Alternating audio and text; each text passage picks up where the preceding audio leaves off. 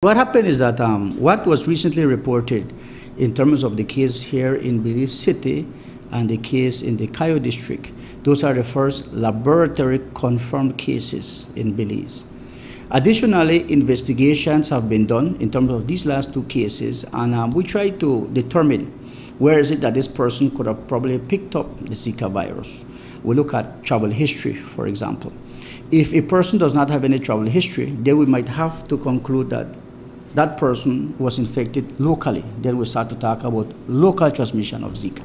Speaking specifically of the case detected here in Belize City, it points towards, yes, local transmission. I was not intimately involved in that investigation, but from what we have heard or what we have been told, that again appears to be local transmission. If we have cases already confirmed here in our country, in Belize City we're talking specifically, we have the Aedes mosquito, which is the vector. We will more than likely have cases.